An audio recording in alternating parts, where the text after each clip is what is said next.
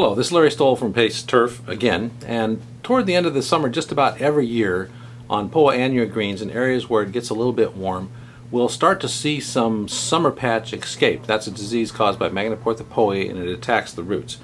This is an example of what a sample looks like that has some damage caused by summer patch that's breaking through the fungicide applications.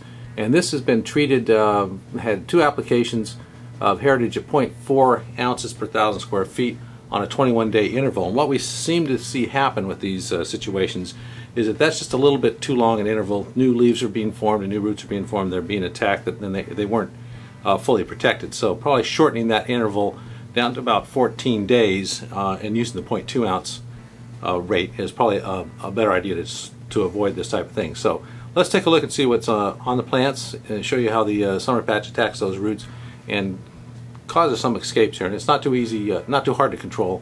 Just a little bit of 33, 36 or Heritage and even Insignia. If it's hot, we avoid the DMI fungicide. So you're going to stay in those 2 classes, the thiophanate methyl or the QOI areas.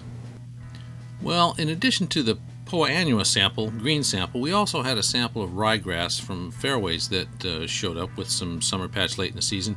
In this case, the fairway was just not treated for control, and we'll show you what summer patch looks like if it's left uncontrolled till later in the season, and why a preventative program is needed. Well, it's the end of the summer, and we just received a few samples from ryegrass fairways that are looking pretty grim. And we've looked at the surface to see if there's any primary pathogens attacking the foliage, and there's some secondaries, but not primary pathogens that we would consider to be a problem. So in these cases, what you immediately should do, or consider doing, is either take half of the sample or the whole sample, spin it upside down, and we're going to want to take a look at the roots. And the best way to do that is to go ahead and rinse off the soil from the root zone. And we do that with a forceful stream of water. And you want to really blow the soil off so that you can get a good look at what the roots, how the roots appear, and if they're white or if they're darkened or discolored in any way.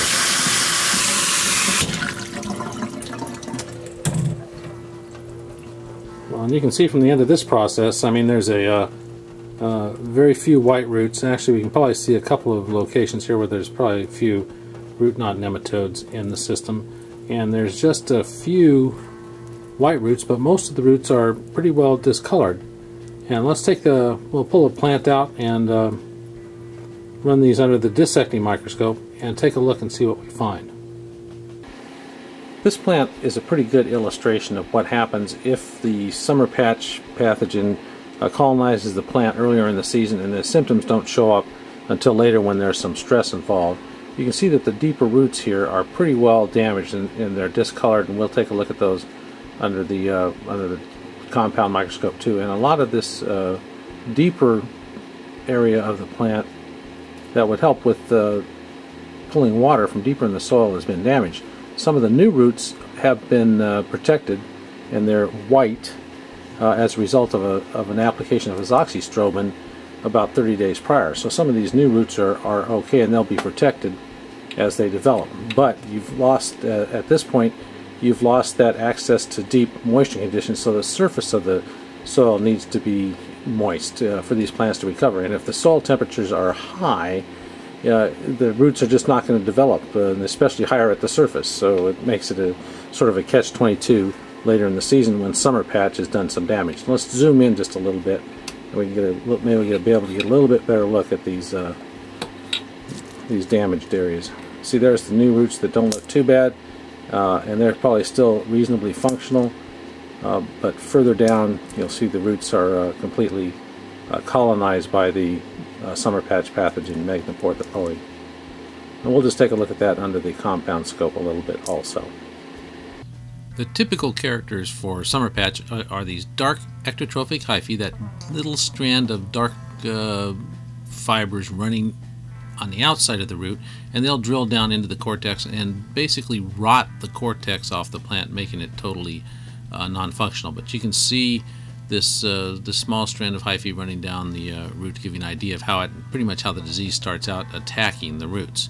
Then once the disease has been active for a little while, it'll make growth cessation structures, this brown structure that you're seeing in the center of the image, which is a resting structure of the organism.